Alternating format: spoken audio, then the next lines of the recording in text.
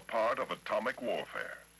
It involves you, personally, in laboratories and in the field, in little-known places and ways.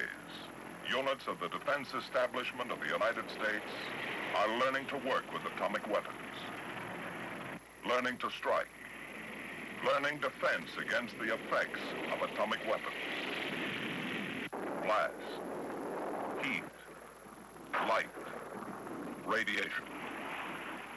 Military units work continuously with the laboratories of the Atomic Energy Commission and their new weapon ideas. The services devise handling equipment and techniques that are practical and delivery methods that are deadly under any and all conditions of weather and warfare. 13 minutes from now, this airplane is going to drop an atomic bomb on your country. You will see it happen. You will know why. This is the record of military participation on an atomic test. Their objectives, their experiments, their results. 1950. A fierce international war rips through a small country on the North Yellow Sea called Korea. Russia has successfully detonated an atomic bomb. Now the Alamogordo of the Ural Valley is a fact. Now more than ever before, the balance of international power rests with atomic energy, with weapons moving steadily from assembly line to stockpile, moving to hidden subterranean vaults to be stored, ready and waiting. But stockpiling alone in this day and year is not enough. We need to develop and produce a greater number and variety, and possibly even more powerful atomic weapons. Weapons tailored for specialized uses and targets. But like all new ideas and weapons, new atomic bombs, to be useful and practical, must first be tested. The Eniwetok Proving Ground is available, but problems of logistics make it difficult to run more than one test a year at this distant proving ground. What we need is a site closer to our stateside laboratories and available air support. Somewhere in the continental United States, close to home, a stone's throw from lab to testing field. But where? For a long time, as a matter of fact, ever since Trinity, men from Los Alamos had been eyeing the great barren stretches of the Southwest. This region, for the most part, fits the bill, isolated from centers of population, with favorable winds, with the necessary consistency of soil and formation of earth strata below. And so beyond a World War II training base, to the north of an early-day Nevada stage stop called Indian Springs, 65 miles north and west of Las Vegas, an atomic range was established. A test site of over 400 square miles of flatbed valleys, mingled with mountains of solid rock, whose veins once colored history with gold and silver. A range remote from civilization, isolated, forgotten as the names of the men who once made their fortunes here. 5 times in the pre-dawn hours of January 1951, this long countryside came once more into international focus with Operation Ranger, the test of 5 atomic bombs. 5 successful airdrops that saved the weapons research program months of time, considerable money, and helped Los Alamos prove the radical new idea of small atomic bombs. Soon after Ranger, another use at the Nevada test site was apparent. This was a chance for the military to get more information on the effects of atomic weapons, vital facts. For what good are atomic weapons without full knowledge of what they can really do, and how we can be protected against their effects? The job of coordinating all military tests and supporting the AEC program at the Nevada site has been assigned to Special Weapons Command, a command that had successfully supported Ranger and has been in working contact with the AEC, as well as with all military units engaged in atomic research. So today, we in the armed forces have a test range close at hand, and the opportunity to watch and note the effects of the atomic bombs to be detonated on and in and above Nevada soil. The armed forces are a full partner in the atomic test for the fall of 1951, Operation Buster Jangle. And to take full advantage of this opportunity, we have a program of experiments and operations to seek out the answers of atomic warfare. Nevada test site. Baker shot, -1 day.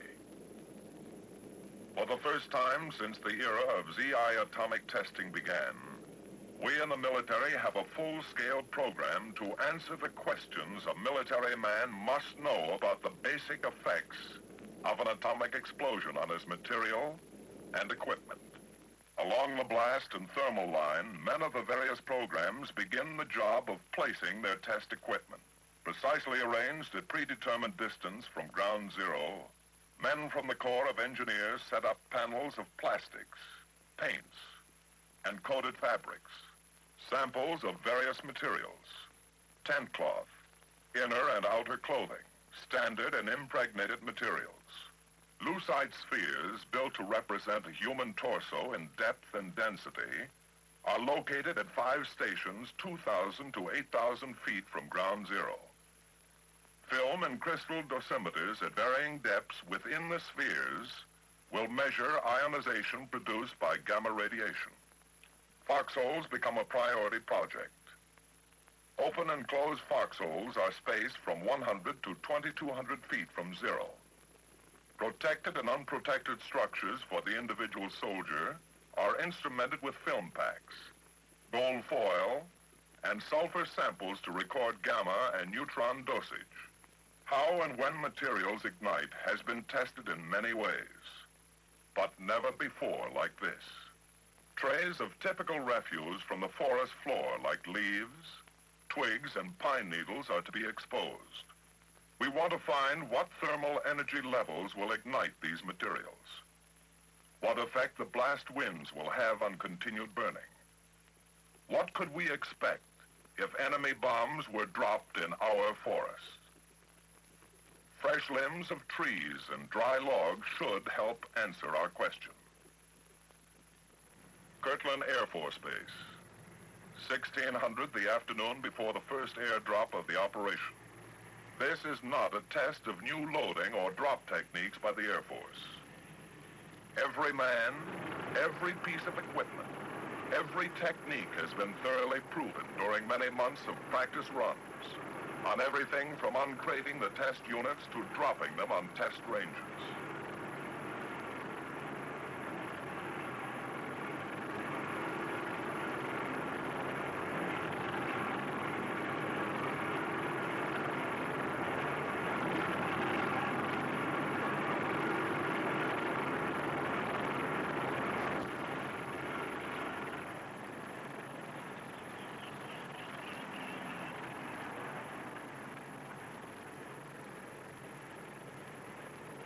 The original atomic bomb and most of the test units since that time have been detonated on tall steel towers. The towers are costly and take a lot of time to build. On a test operation like Buster Jangle, the gadgets that produce the nuclear explosions are not, in most cases, stockpile bombs. They are laboratory components, arranged in new ways. They are test devices placed in a common ballistics case to facilitate aerial drops. For the men of the Special Weapons Command, whose everyday job is working with the problems of handling and delivery of atomic bombs, the precision requirements of Buster Jangle weapons are routine. A bomber positioned over a loading pit. A ballistic shape fitted carefully into a bomb bay, and an air crew to handle the thing in the air and drop it with incredible accuracy on a target in Nevada 12 hours from now.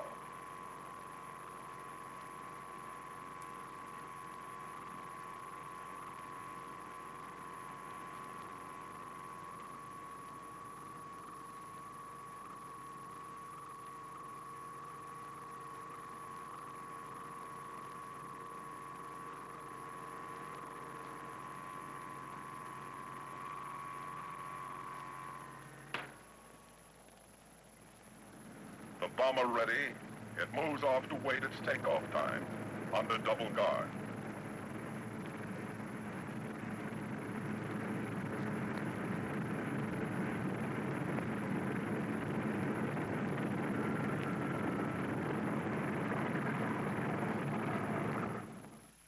Kirtland, Baker Day, 0100. Weather and operations briefing for air crews that will be entering their H-hour orbits in Nevada by sunrise. 3 hours from now. This is a laboratory experiment and not the development testing of a new tactical weapon.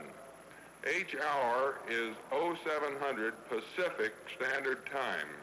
In addition to Rosebud, the drop aircraft, there will be 17 other aircraft in the vicinity at H-hour.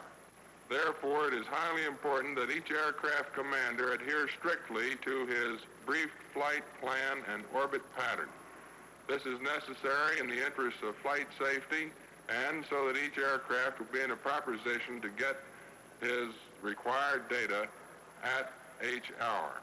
Due to the number of aircraft in the test area and the many necessary transmissions which will be occurring, it's necessary that you keep your transmissions to an absolute minimum. Know what you're going to have to say.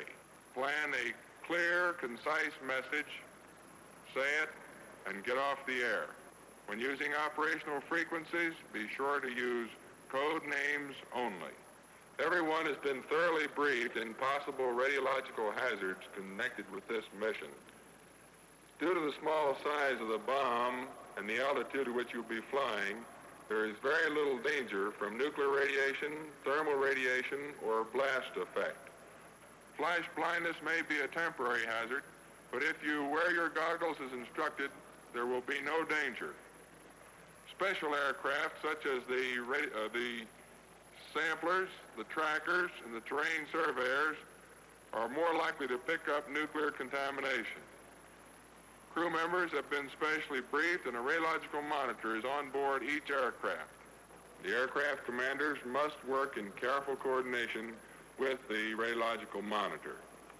Are there any questions? Colonel Ritland?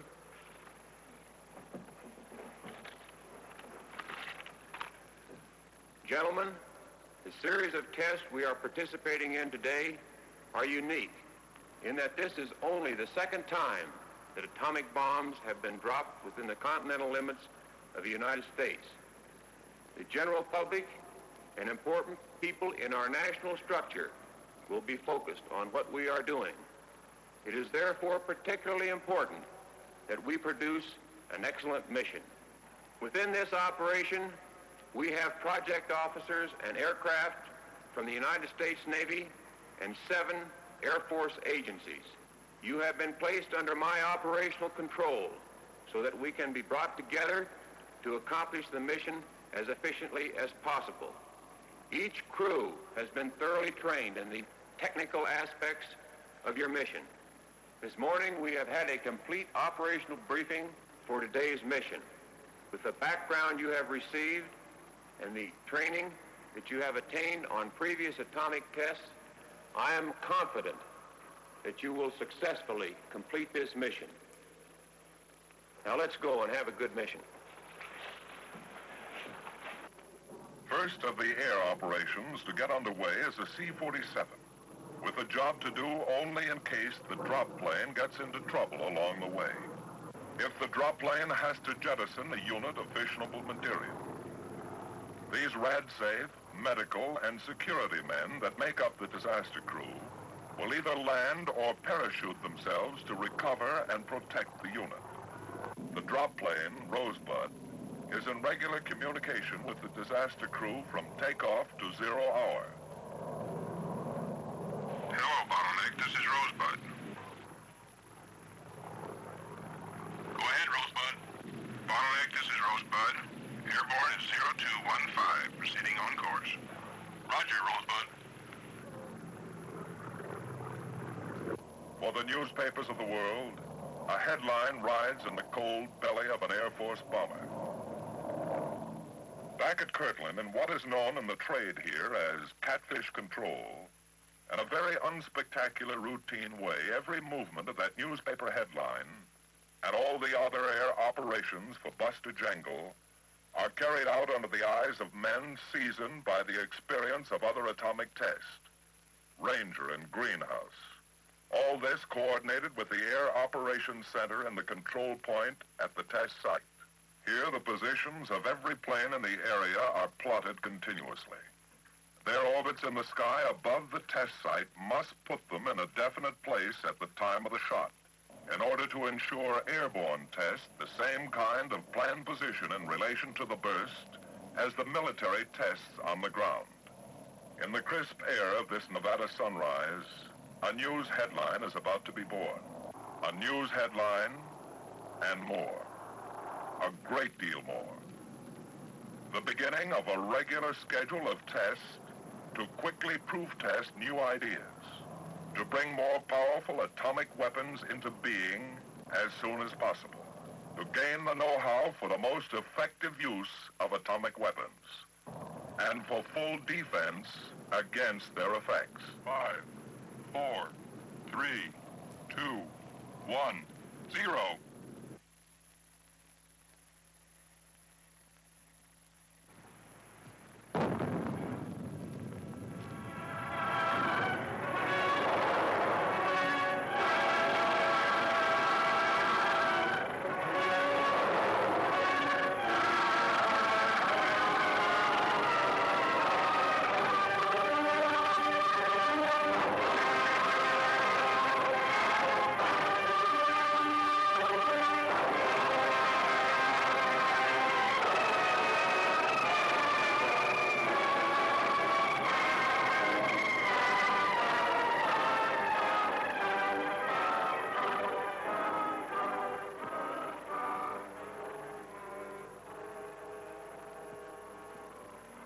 While the rumbling echoes of the Baker blast still race across the Nevada countryside, the first radiological safety monitors leave by helicopter to survey the radiation levels in the target area and around the test setups.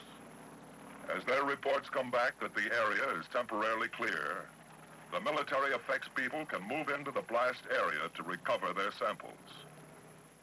The Forestry Service men find the once solid log has become but a shadow, nearly vaporized by the great heat.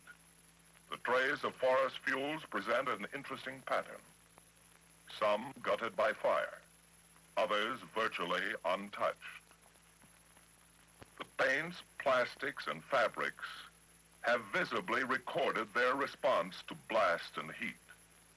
Some of the panel racks lie twisted and broken on the ground, while the sections of material show the effects of thermal burning. Charred and blackened bits of equipment will become valuable data after studied by our technicians. Woods and metals of various designs form the basis for a series of experiments on the geometry of thermal burning and their effects on backing material. So the Military Effects Test Group remains a vital cog in the machinery of atomic testing. Charlie Day. H minus 12 hours. We in the Military Biomedical Group begin the task of readying our test animals. These are the standard animals we work with daily in our laboratories. Knowing and working with them, we find that in many ways they are affected very much like humans when exposed to an atomic detonation. So these are our instruments. Perhaps the most delicate of all instrumentation used during atomic tests. We completely anesthetize them for their mission at each hour. Our objective here is to correlate laboratory and field testing and determine the reliability of knowledge gained in our labs.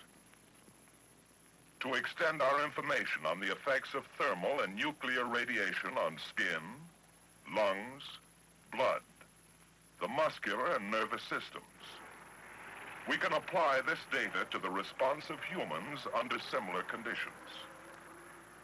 Quite a difference here from a dusty coral road on Peleliu, the hedgerows of France, or a desert trail outside El Alamein. But beneath this desert floor in Nevada lies a minefield. A full variety of mines are buried here to give us much needed information on the effects of an atomic explosion on emplaced mines under combat conditions. At Kirtland, another test device is loaded aboard its special transport, Rosebud. Not a weapon, but a theory. An idea in a ballistics case. Another step in atomic energy enterprise. Perhaps another way to increase the yield of the stuff atomic bombs are made of. The test site ready, the valley where the tall mushrooms grow is left to spend the night before the shot, alone. Operation Buster Jangle, Charlie Day. How's the shoot check? Fine. Okay, sir. You gather around for briefing.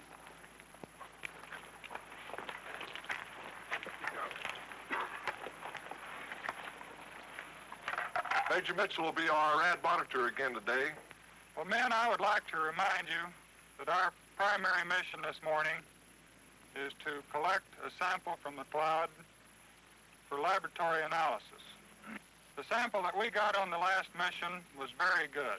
Our first penetration is always governed by the cloud dispersion and the velocity of the wind. According to the latest information, it looks like our first pass will be made at HR plus 1.5. Our altitude 8,000 feet. The communications gem that we used on the last mission worked out very nicely. I would like to continue to use them. Would also like to remind each of you to hand me your film badge at the completion of the mission. That's all, Jim. Mitch, I'd like to add a thought to your briefing. We have a second mission to perform in this aircraft, and it's a very important one, at least as far as the Air Force is concerned.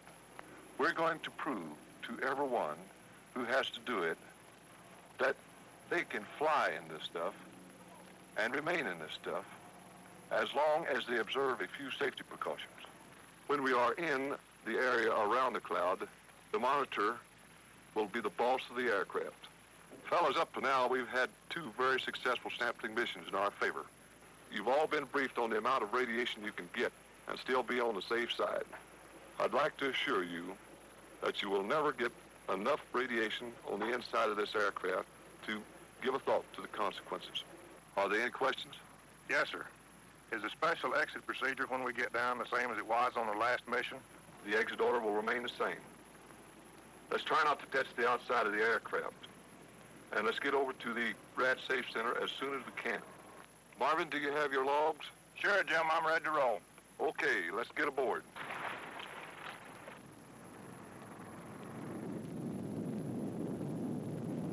Hour, minus 3 minutes. From the bombardier's seat in the drop plane on its final run, we can see our target.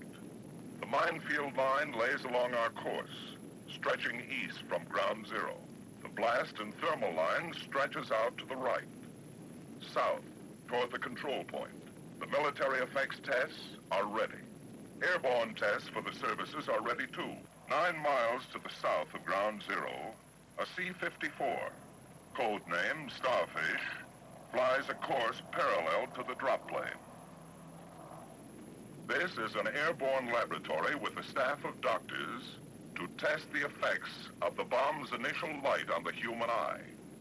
We want to know how to heal or cause the eye to return to normal after it has looked at a light that for a fleeting moment burns with 50 times the intensity of the sun at high noon. A variety of goggles and filter devices permit only certain degrees and wavelengths of light to reach the eye. The flash blindness experiment is ready. Below at the control point, other 10, eyes wait 9, 8, and watch. 7, 6, 5, 4, 3, 2, 1, 0.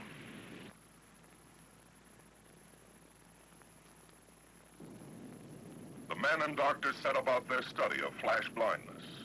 Out of this experiment will come considerable specific knowledge about protection and treatment for men of the armed forces and the citizens of their country. All of this even as the Charlie cloud continues to boil. As the cloud begins to drift and roam beyond the test site, High priority is given to the earliest possible recovery of some experiments and data, like the animals of the military biomedical experiments.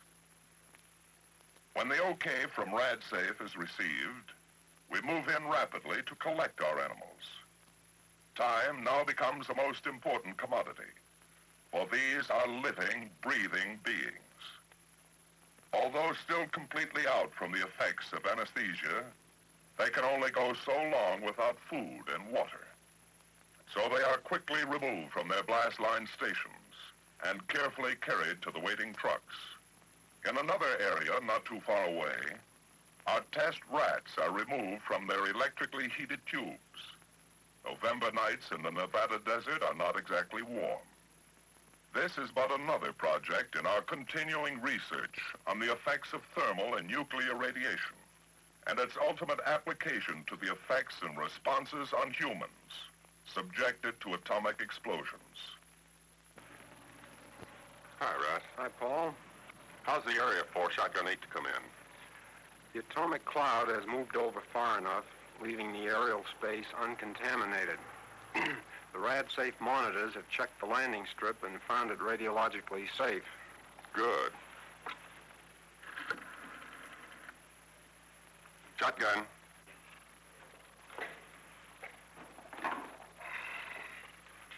Shotgun, Wilson. The strip is clear for Shotgun 8 to come in. Roger. Area is clear. We'll dispatch Shotgun 8 immediately. Roger. Okay, Rivers, the area is clear.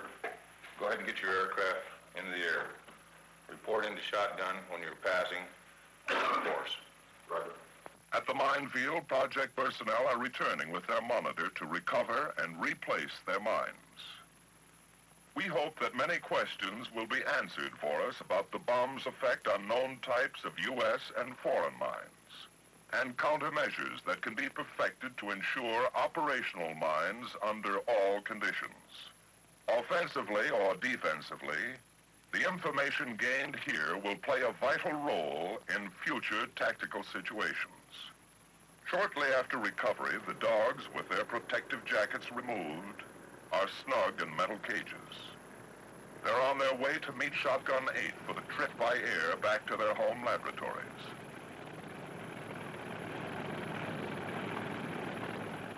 A great deal may depend on these animals. The vital facts and figures gained by our living instruments could mean the saving of many lives, perhaps yours and mine. These dogs will play an important role in formulating new healing techniques. For without them, we are handcuffed, unable to observe, study, treat, and heal. In the sky some distance from the test site now, the atomic cloud is still very much in being, colorful, in its own way fascinating, carrying with it the radioactive products of the fission explosion. The biography of every atomic cloud is essentially the same. The intense heat and violence of the fireball as it sears the sky causes the spectacular and colorful rust-like condition in the air around it. As the fireball cools, an enormous vacuum and afterwind is created, causing the desert floor to rise up into the cloud itself, to form the characteristic mushroom stem. The cooling also sets up a rapid condensation in the air around the fireball that sometimes produces layers of ice crystals, literally an ice cap. Knowledge gained on previous nuclear weapons tests has produced the theory that once the cloud has formed and stabilized in the sky, the vitally significant fission products and so-called unburned fission fragments don't distribute themselves evenly, but tend to collect in very large and visible pockets, hot pockets, or cells inside the cloud. The particles that are suspended in these nebulous cells indicate many things that happen inside the bomb, as well as the efficiency of the fission reaction. So attempting to locate the cells and collect samples from them is a mission of the highest priority. Airborne by the winds, the cloud soon shears and spreads thin over an increasingly wide area. The radioactive cells become less concentrated, each one sometimes stretching over many square miles. They can't be seen, but will readily tip their radioactive hand to airborne detectors. Drone B-17s collected samples of the atomic clouds on Crossroads in 1946 and Sandstone in 1948. But on Sandstone, a manned aircraft accidentally encountered a good sample while tracking one of the atomic clouds. For Operation Ranger, all of the cloud samples were collected by manned aircraft. On Greenhouse, the test at Eniwetok in the spring of 1951, samples collected by manned aircraft equaled those gathered by drone planes. So manned samplers now have their permanent place in nuclear weapons testing, very probably replacing the pioneering drones entirely. At this moment, the samplers are orbiting at several altitudes a short distance downwind, awaiting the order for their first penetration of the cloud. Mounted on their wings and fuselage are filter boxes, holding chemically pure papers to capture sampled particles of the cells, if they can be located. The men inside are standing by, making final preparations for their first pass through the Charlie Cloud. Their operations are based on considerations of each cloud individually. Their penetrations are ordered from the CP. Charlie Cloud, H plus 1 hour and 30 minutes. Take a look, Hal. It's okay to me. Okay, let's see. Say, that's Cream Puff 3, isn't it, Paul? Yes, that's Cream Puff 3. How's it look? Well, it looks pretty good. Why don't you have him try a first penetration? That's okay, Hal. Let's try Plan 3, though. Plan 3, is that okay, Hal? Right. Hello, Cream Puff 3. This is Keyhole. You're cleared to start first penetration. Follow Plan 3. Visually, Cream Puff 3 seeks out and heads for the most dense portion of the cloud. His mission plan is simple. Before reaching the visible cloud, the sensitive survey meters in the plane start to climb as it enters the invisible field of gamma radiation that surrounds the cloud. If the plane misses a cell, the meters return to almost a zero reading when it emerges from the gamma field on the opposite side. If so much as the edge of a cell is touched, the plane is instantly contaminated, and the meters will continue to read comparatively high. The plane will continue to make passes until it has made a sufficient number to collect the required samples. Penetrations are delayed and spaced to keep personnel contamination to a minimum while collecting the vital samples. With a selection of radiation detection instruments inside, the monitor tries to locate and penetrate a cell of hot stuff in the cloud. For anyone who may ever have to work in the hot stuff, the most practical precautions are being tested and proven here on Buster Jangle.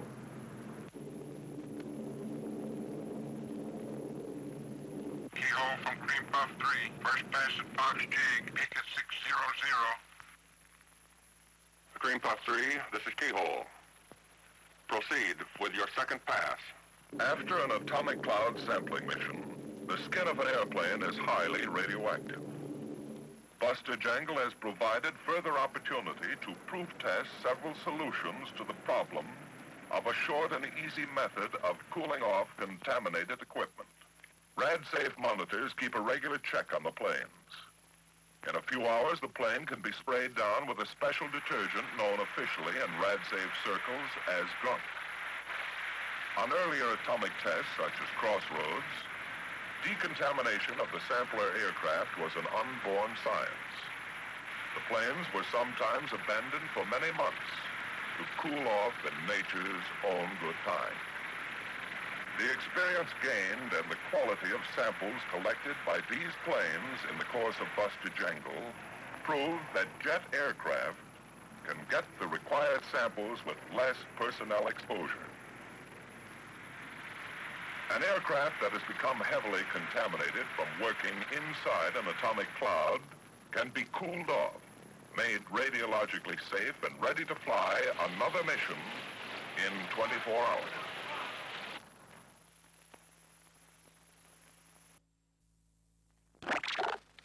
What's the dog? There is a continuous flow of information into Weather Central at the control point from all over the world, by wire, by teletype, by facsimile. The weather story is continuously written and revised on a global scale. In any test operation involving a radioactive cloud, the final decision to produce that cloud, to detonate a nuclear weapon, is always based on weather. We're looking for the most advantageous time for each detonation. Advantageous for test purposes, as well as the radiological safety of communities in the path of the cloud. Finally, the forecasts are compiled into a single report, a little volume compiled every 6 hours.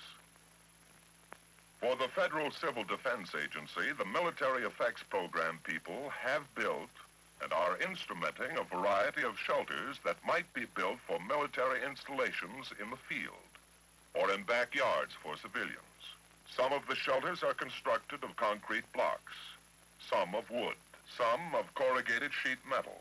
All of them have the additional protection of several feet of dirt piled on top. Through the night before 0 hour, as often as necessary, the test director and his staff will meet with the weather officer for briefing. The winds at the surface are 330 degrees at 5 knots. At 10,000 feet, they're 330 degrees at 14 knots. And at 25,000 feet, they're 340 degrees at 35 knots. Taking this forecast over to our trajectory problem, we find that the red, blue, and black lines representing the 10, 20, and 30,000 foot levels of the cloud will take a south and southeasterly trajectory and will head right down south into Mexico. Taking this trajectory and transferring it to a map of a larger scale, I have here presented the 10,000, the 20,000, and the 30,000 foot levels. Each of these pegs indicate a 2-hourly movement of the cloud at these various levels. I believe, Dr. Graves, that's all that I have at this time. Well, thank you very much. What do you say, Rush? Should we go ahead? Favorable, Al. What do you think, Duncan? Already out. Jack? Okay by me. And your planes operate with these winds, Ed? Yes, sir. With this forecast, conditions look very favorable for us to establish our flight patterns. What do you say, Tom? We're all set, Al. The mobile teams have already started to shift their positions. Well, Carol, I think we should go ahead. Okay, Al, we have a shot. Dog Day, H minus 2 hours and 30 minutes. Rosebud approaches the test site. Hello, Keyhole. This is Rosebud. Over shotgun at 0430. Keyhole to Rosebud. Switch to channel 30. Keyhole, this is Rosebud. Going to channel 30. Now, on the very high-frequency radio channel, a test site in readiness focuses its operations on the reports that come down from the dropped plane. The same plane and crew that dropped the 5 bombs of Operation Ranger, the first CI test. Keyhole, this is Rosebud. Request information of the day. Over the control point, the bombardier starts collecting the latest dope on winds, temperatures, pressures, and humidity at various altitudes. Information that will help him make the most accurate drop possible. There's a lot of work to be done before bombs away. Hello, Keyhole. This is Rosebud. In target area. The bomb is not yet armed. Final preparation of the test unit is delayed until the drop plane is safely beyond any inhabited area. While the weapon is put in readiness, Rosebud will hold an orbit pattern over the now deserted target area. The unit of fissionable material is monitored at regular intervals before being fitted into the weapon. Pilot to weapon here. We are depressurized. You may begin your IFI. To permit in-flight access to the bomb bay, Rosebud flies at an altitude of 10,000 feet for its IFI circle, the holding pattern for in-flight preparation of the weapon. Up forward, the bombardier readies the bomb site well ahead of time. as the weaponeers, the ever-present midwives for nuclear weapons, start the job of putting the test device in a state of readiness for the drop. In the skies around the test site, all the other planes are present and accounted for well in advance of H hour, orbiting their time in assigned patterns. 3 B-50s are on hand to develop airborne techniques for determining bomb damage, IBDA. Indirect Bomb Damage Assessment, it's called. What they gain on these tests may eliminate the need for post-strike reconnaissance, risk fewer men, and fewer planes on an atomic mission. Inside the IBDA planes, they're working out the problem with equipment in standard use throughout the Air Force today. Though a radar beam will not penetrate an atomic burst, it may be possible to tune the radar screen in a way that will permit the clocks and camera in the setup to record ground zero, the exact time of the fission explosion, and the height of the burst. Aerial photographs will help determine the specific kiloton yield of a bomb. If ground zero, height of burst, and yield can be recorded by this combination of equipment. A couple of miles below, in Rosebud, the weaponeers are winding up the tedious and exacting job of putting the test unit in readiness for the drop. Nearby, men in the disaster aircraft, always within an easy call of the dropped plane, can relax a little, settle down and wait for the show. From now until the weapon is dropped, its arming and firing circuits and unit of fissionable material are monitored continuously.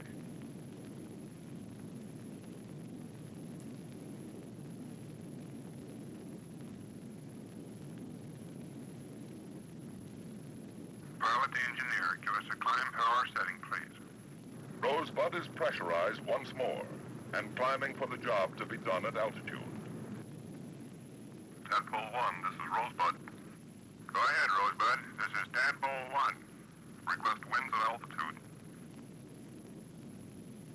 From the IBDA aircraft upstairs, the bombardier gets the word on winds and weather at bombing altitude.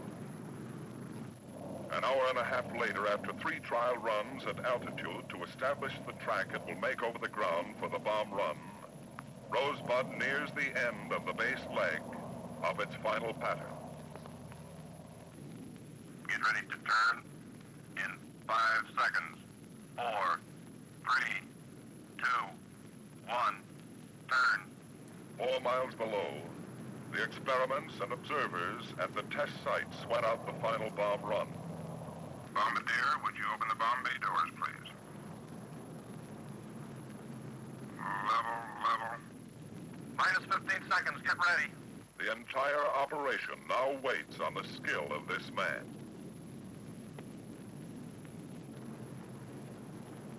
This bomb crew is allowed a maximum error of 200 feet from ground zero, with a 2-second leeway in time of burst. Level. 10, 9, 8, 7, 6, 5, 4, 3, 2, 1, 0.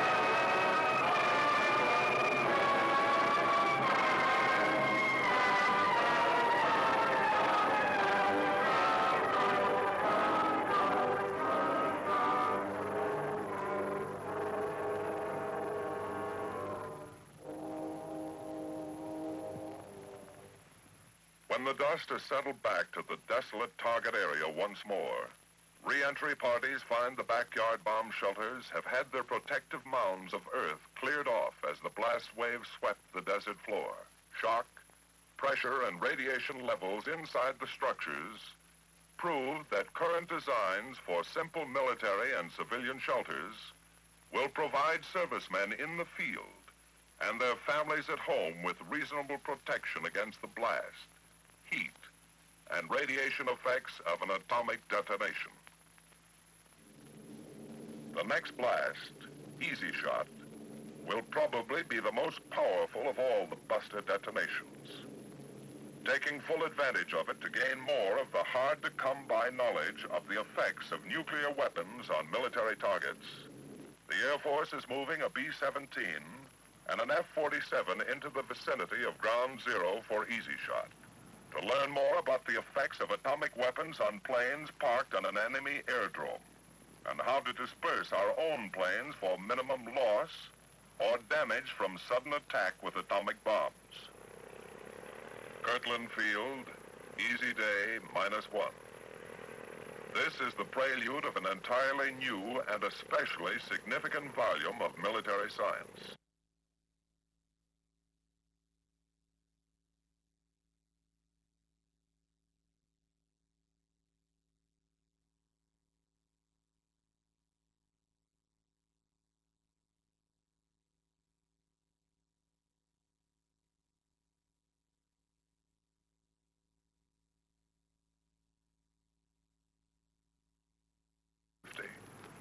So this will be the first live nuclear weapon in history to be dropped from a jet aircraft.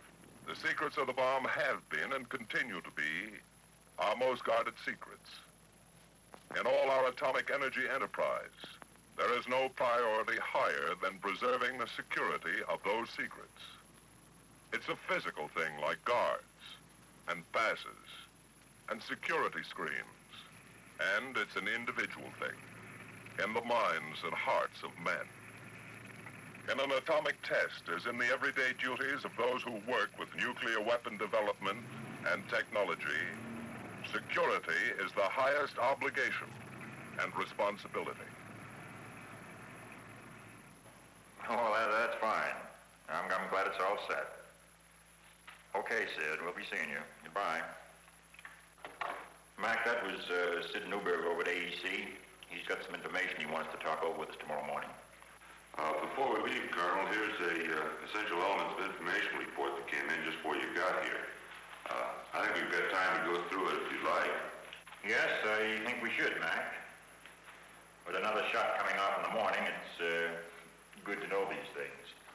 I checked with the FBI and the OSI a little while ago. There are still 5 known members of the Communist Party operating in our area, Zone 1, at the present time. They're the same 5 we've had for quite some time. They're still underground and still no indications of any organized meetings. Along the Mexican border, there doesn't seem to be any significant movement of subversive elements into the country. Now, the picture in Zone 7 around Las Vegas indicates 2 members of the Communist Party registered at a hotel there yesterday afternoon. We have them under 24-hour surveillance. Indian Springs, for some reason, still appears to be negative. And that about sums it up.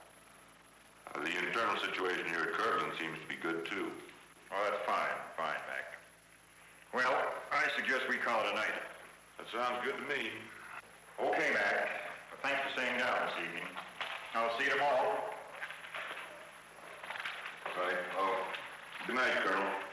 Good night, Mac. Easy Day, dawn plus 13 minutes. Ground Zero in Nevada is only minutes away from Kirtland in the jet delivery wagon. History is airborne.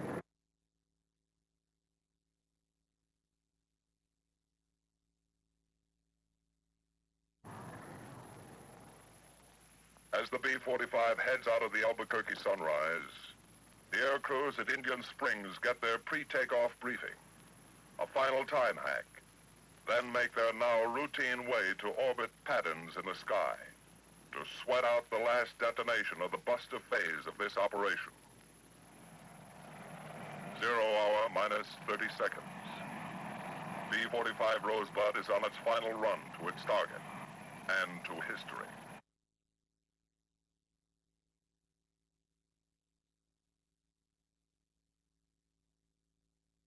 The easy target waits alone and unobstructed for its place in the chronology of nuclear weapons development. The military effects tests are ready once more for their individual H hour.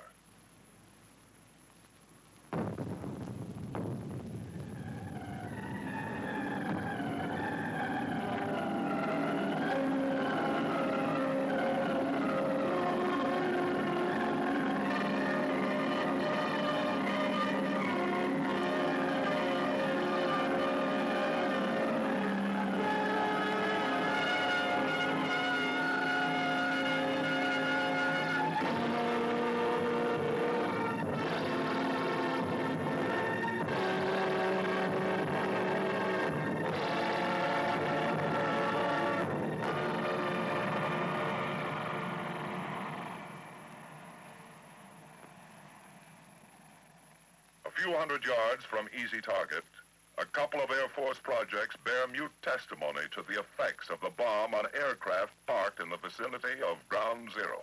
From study of these wrinkled skins, broken ribs, and backs, may come more positive knowledge, not only about dispersing planes on the ground, but about operating aircraft in the vicinity of an atomic blast.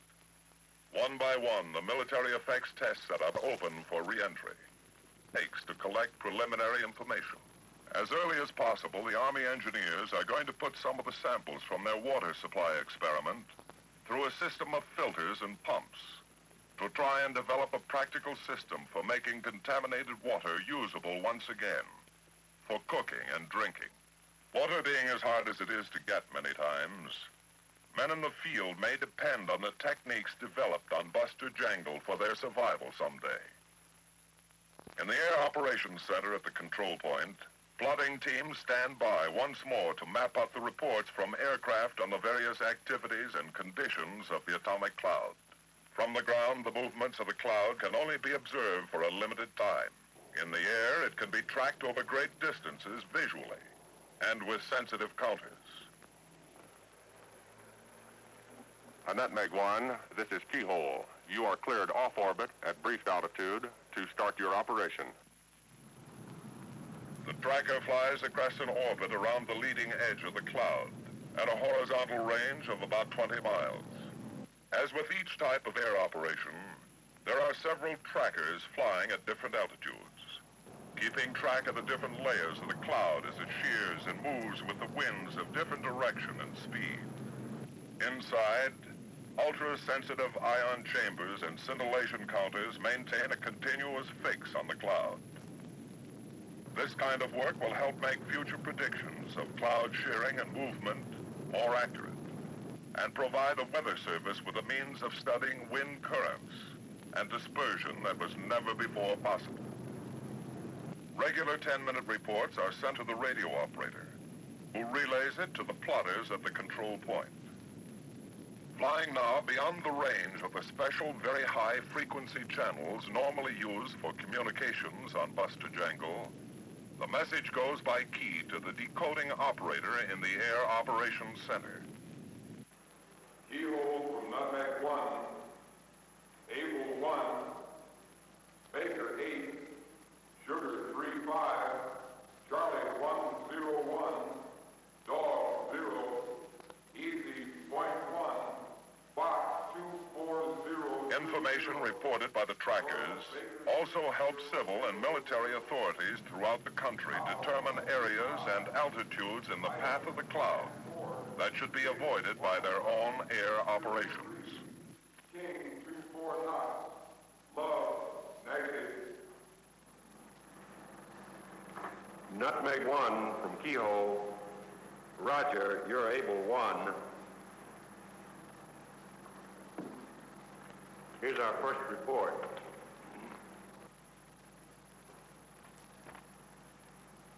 Hours later, when the trackers are released and the position and radiation levels of the atomic cloud are plotted out to 600 miles, all air operations are completed for the buster phase of the test. The night following Easy Shot is only an interlude. Tomorrow, the people at the Nevada test site move in force to prepare for the jangle phase of the operation. Never before have the armed forces had a site of their own and nuclear weapons to detonate as they wish. Never before has an atomic bomb been detonated on the surface of the ground or deep in the earth itself. One of the big questions that may be answered by the jangle phase of the operation is the value of including contact or penetration weapons in our atomic stockpile. We have 2 nuclear weapons of our own test site, installations, and programs formulated over a year and a half by the Armed Forces Special Weapons Project under the code name of Windstorm. The jangle phase was originally planned for the remote island of Amchitka in the Aleutians. For reasons of geology and weather, it was canceled in Alaska and moved intact to the more ideal environment here at the Nevada test site. For the first of the 2 shots, the weapon will be detonated at ground level. The second will be placed 17 feet below the surface and covered to simulate the conditions of an actual ground penetration. A weapon detonated on or in the ground will undoubtedly produce a shock wave in the earth itself. But how much? How far? What will be the effect on the foundation of structures, on the earth itself? By instrumenting shafts of several depths in the ground, we hope to learn the story of blast and shock moving through the medium of Earth. We want to record the acceleration and degrees of pressure in the ground. In other words, how will the effects of these weapons differ from an airburst? What will be the amount and extent of radioactivity? How long will the ground area remain untenable from the unprecedented amount of radioactive fallout and residual contamination?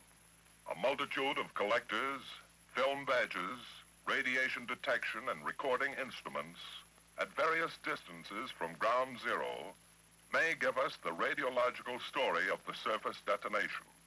Another part of the story will be written in the work of the Army's water supply decontamination and purification experiment. To compare the effects of a surface blast with an airburst, many of the military effects setups used on the buster shots are being duplicated. We're going to test every conceivable type of presently available military field clothing and future materials that may be used for radiological protection as well as utility. After 2 years of work by the Armed Forces Special Weapons Project to get the most information for the time and dollars spent, the all-military part of the Buster Jangle operation stands ready. Minus 30. In the main control room at the CP, a network of clocks and timers are set in motion to warm up instruments, fire the weapon, and set the experiments and recording instruments in operation, each in a sequence that is precise to 10 millionths of a second. Minus 15. 10, 9, 8, 7, 6, 5, 4, 3, 2, 1, 0.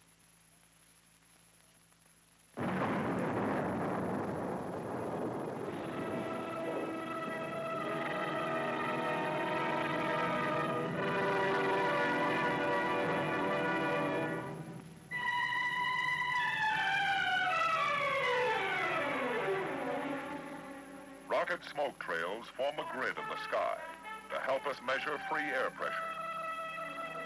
Radiation levels here are high, much higher than if this had been an airburst with winds to carry a great deal of the hot stuff away that had been left over or produced by the explosion. But as always, some information of extreme value to us can be had inside that dust cloud and in the crater itself, if we can get at it in a short time. Orbiting a few miles downwind, the men in a Navy P-2V are making an airborne evaluation of the radiological situation. They're working with all manner of devices to help develop easy and quick techniques and equipment that an airline transport or military plane can use to detect and stay clear of an atomic cloud. Like so many of the military tests, this is a continuation of experiments started on Greenhouse. Before the tons of Earth, suspended now in the sky, settle back to the desert floor, they're going to make some low-level passes directly over the bomb crater and drop instruments by parachutes. Hello, Pelican 1. This is Keyhole. You're cleared off orbit to begin instrument drop. Over. Roger, Keyhole. This is Pelican 1 entering area.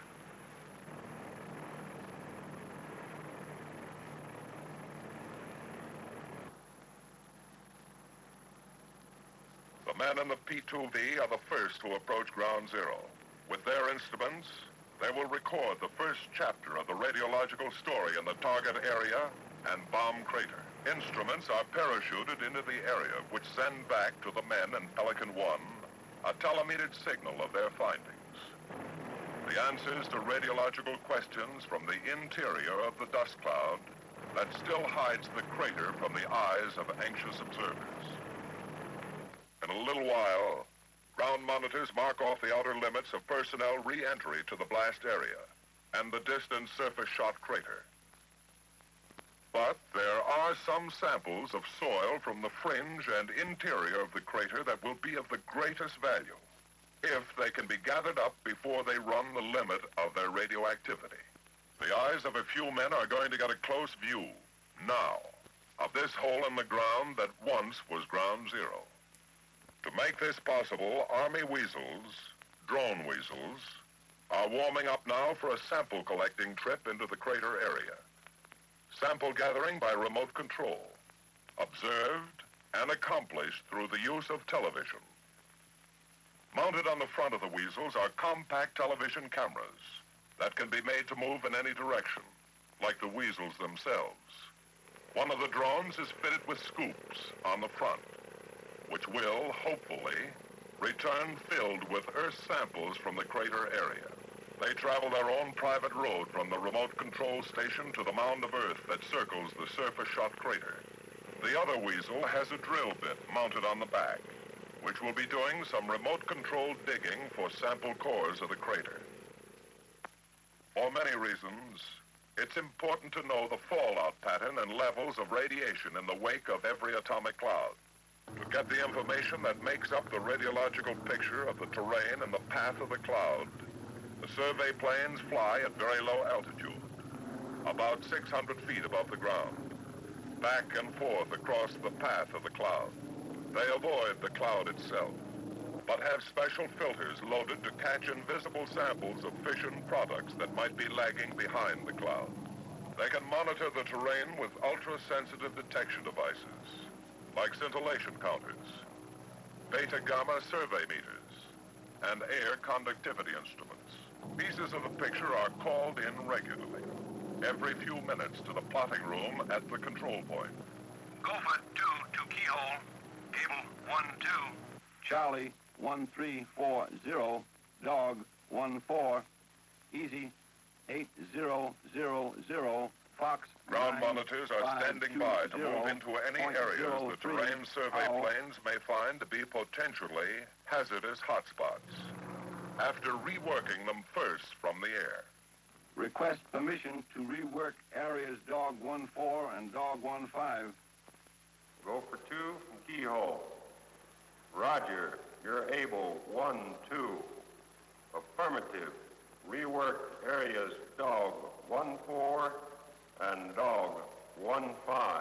In time, the sugar site will be cleared for the kind of detailed study we want to make to evaluate the effectiveness of an atomic weapon detonated at ground level. For one thing, we hope from the knowledge gained on tests of the open and closed foxholes that a doctrine on the development of protective shelters for combat troops will be evolved, giving effective protection from blast, heat, and radiation for soldiers in the field.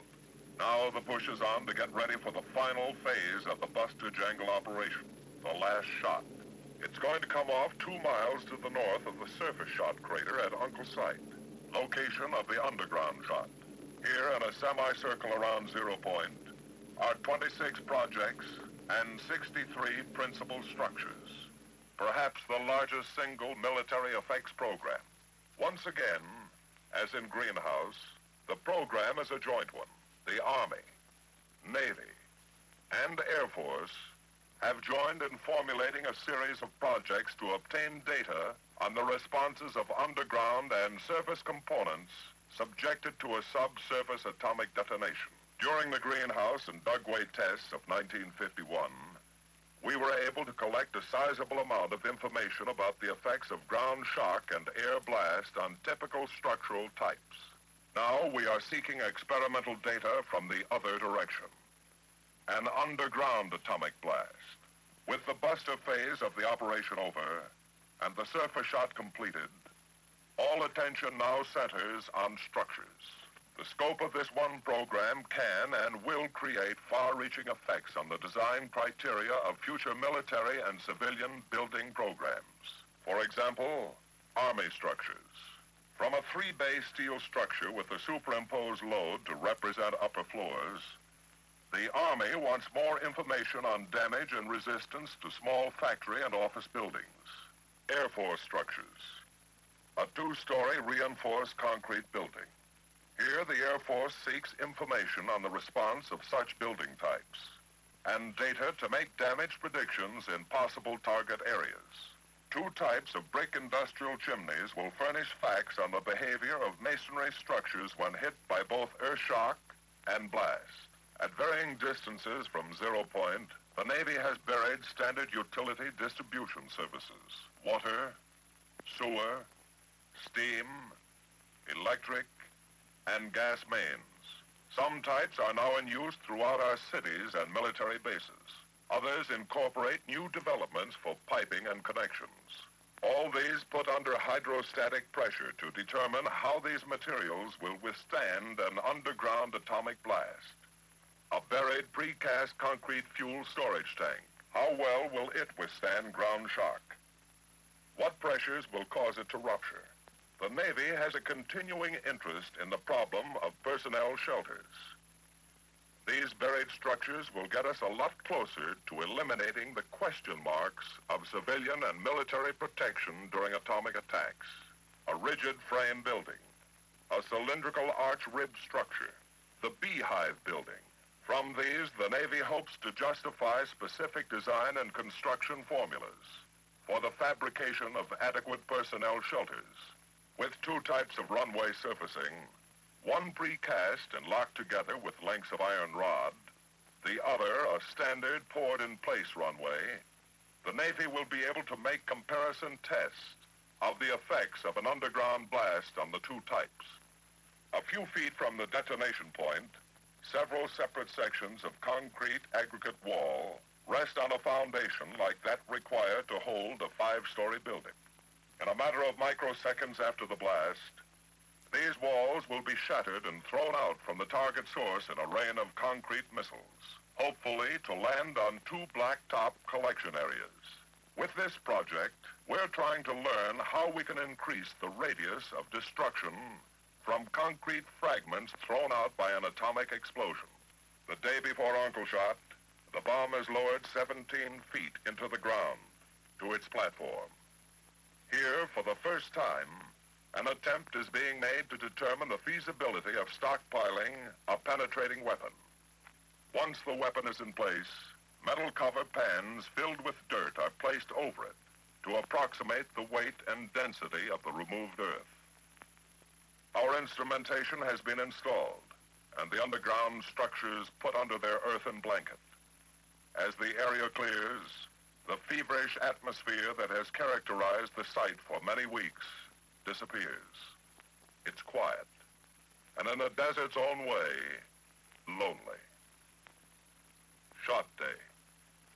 6, 5, 4, 3, 2, 1, 0.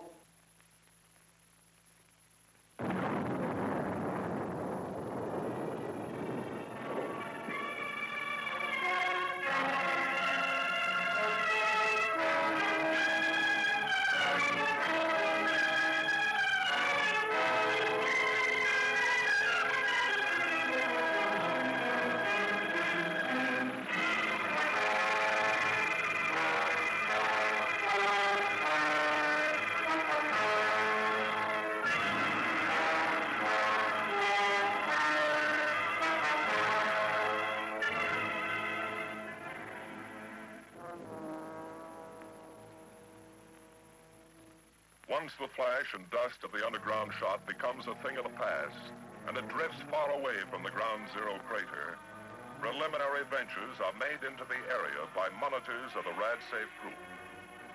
In the language of the radiological safety monitors, the area is hot.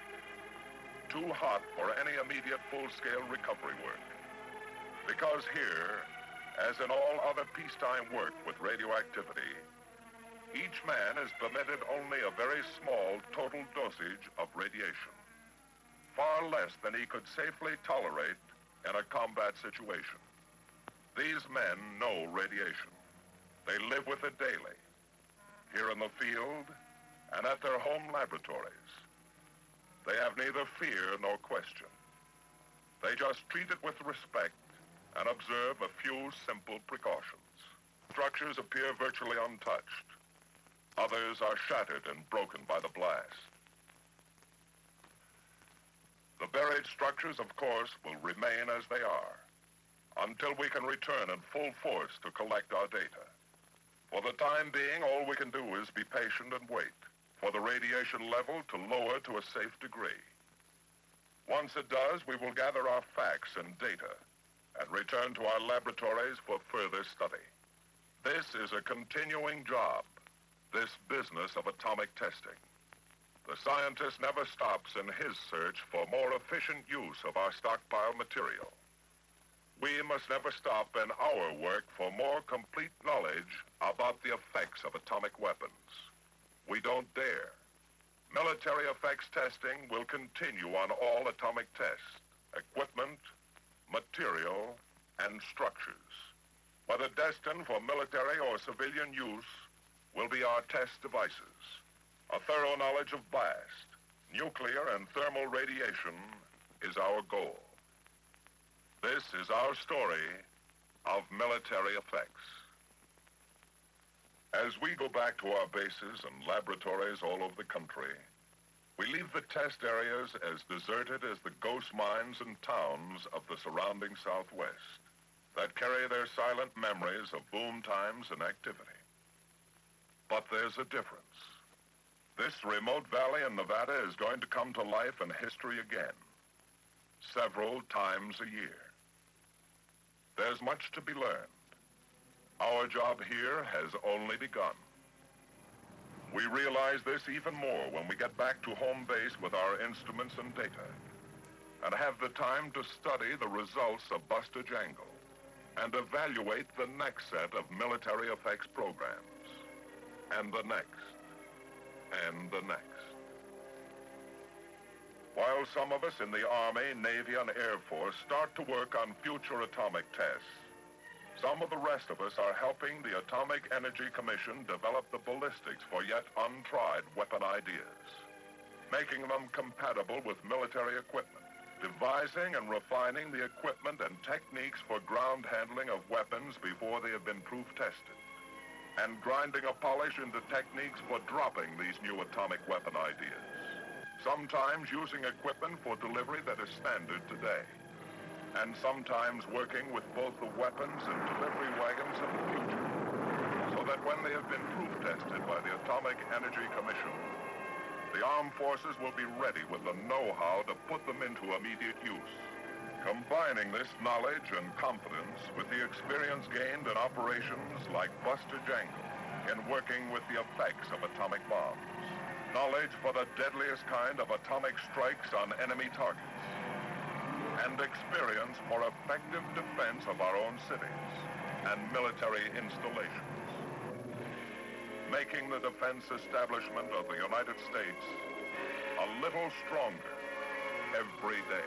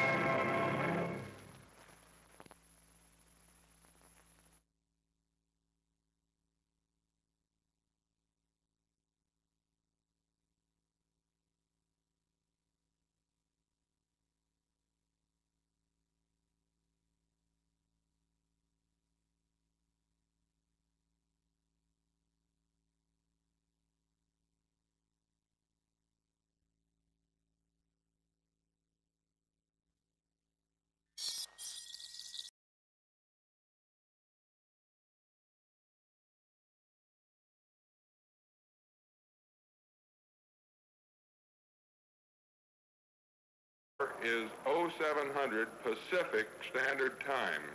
In addition to Rosebud, the drop aircraft, there will be 17 other aircraft in the vicinity at H hour. Therefore, it is highly important that each aircraft commander adhere strictly to his brief flight plan and orbit pattern. This is necessary in the interest of flight safety and so that each aircraft will be in a proper position to get his required data at H hour. Due to the number of aircraft in the test area and the many necessary transmissions which will be occurring, it's necessary that you keep your transmissions to an absolute minimum. Know what you're going to have to say. Plan a clear, concise message, say it, and get off the air. When using operational frequencies, be sure to use code names only. Everyone has been thoroughly briefed in possible radiological hazards connected with this mission. Due to the small size of the bomb and the altitude at which you'll be flying, there is very little danger from nuclear radiation, thermal radiation, or blast effect. Flash blindness may be a temporary hazard, but if you wear your goggles as instructed, there will be no danger. Special aircraft such as the samplers, the trackers, and the terrain surveyors are more likely to pick up nuclear contamination. Crew members have been specially briefed and a radiological monitor is on board each aircraft. The aircraft commanders must work in careful coordination with the radiological monitor. Are there any questions? Colonel Ritland?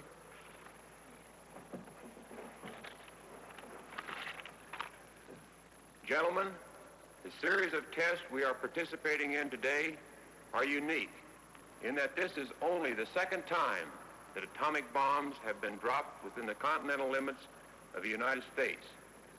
The general public and important people in our national structure will be focused on what we are doing.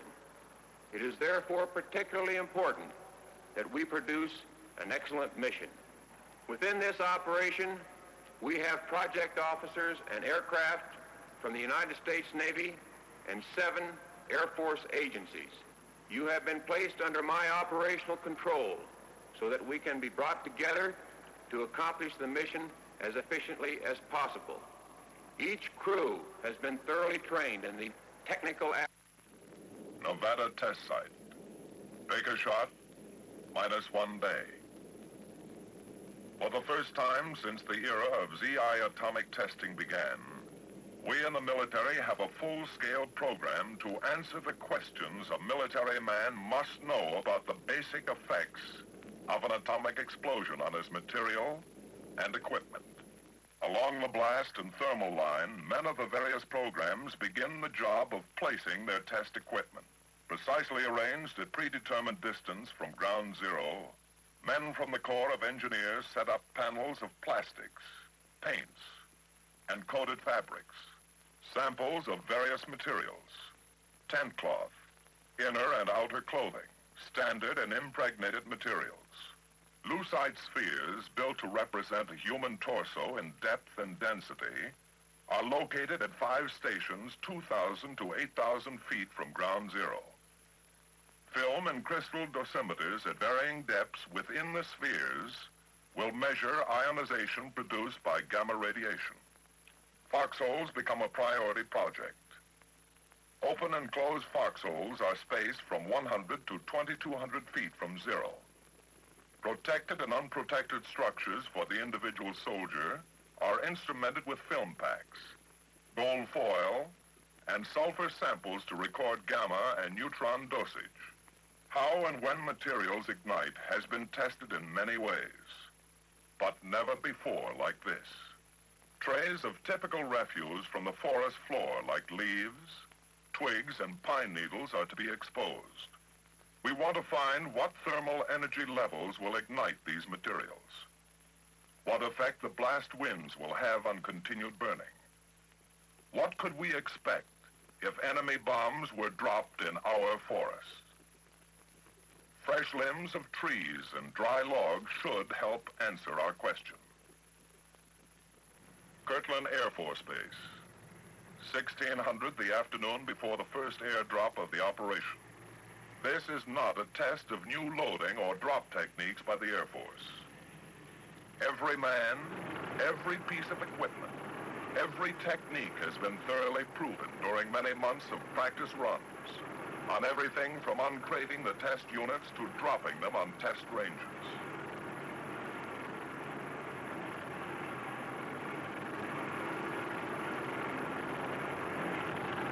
Barren stretches of the Southwest.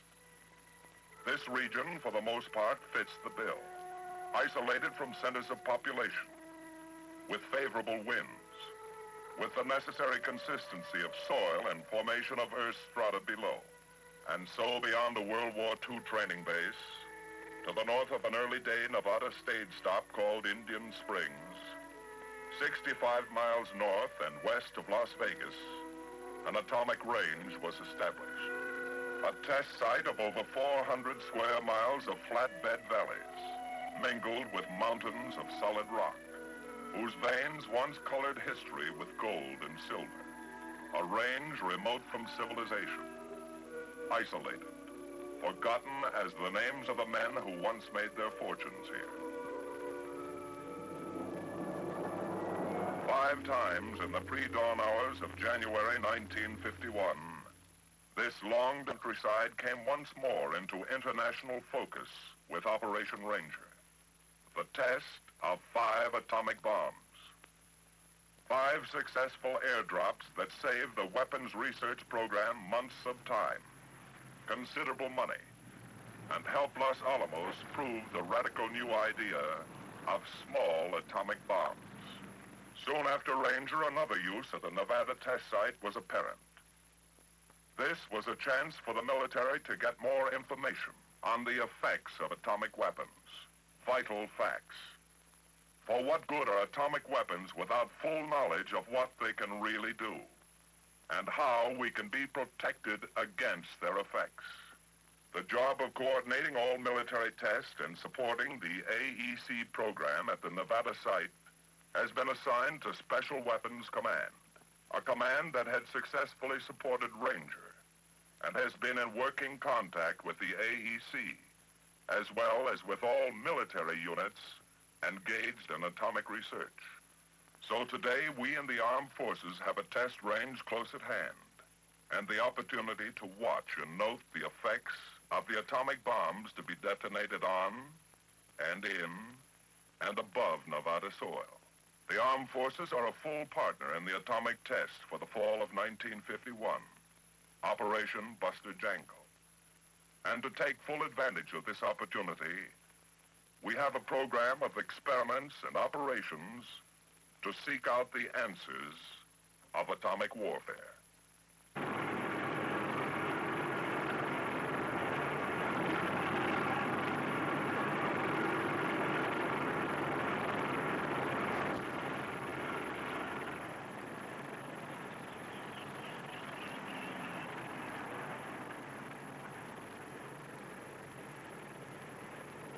The original atomic bomb and most of the test units since that time have been detonated on tall steel towers.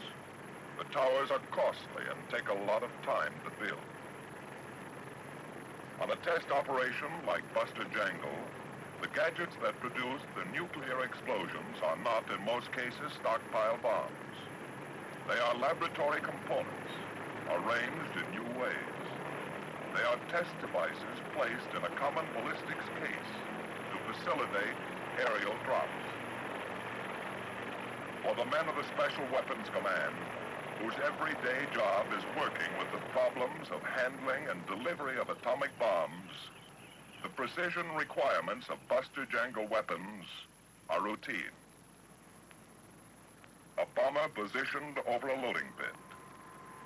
A ballistic shape fitted carefully into a bomb bay, and an air crew to handle the thing in the air and drop it with incredible accuracy on a target in Nevada 12 hours from now.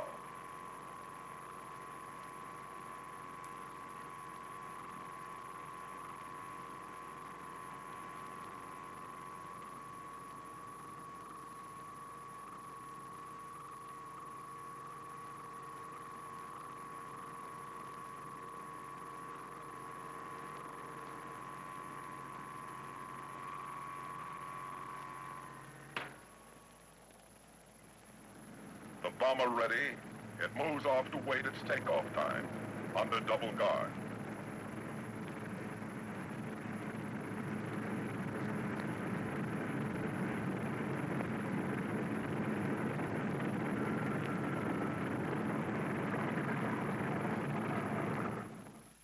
Kirtland, Baker Day, 0100. Weather and operations briefing for air crews that will be entering their H-hour orbits in Nevada by sunrise. 3 hours from now. This is a laboratory experiment and not the development testing of a new tactical weapon. H-hour... You are a part of atomic warfare.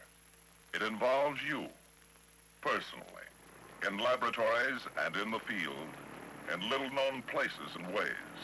Units of the defense establishment of the United States are learning to work with atomic weapons, learning to strike, learning defense against the effects of atomic weapons.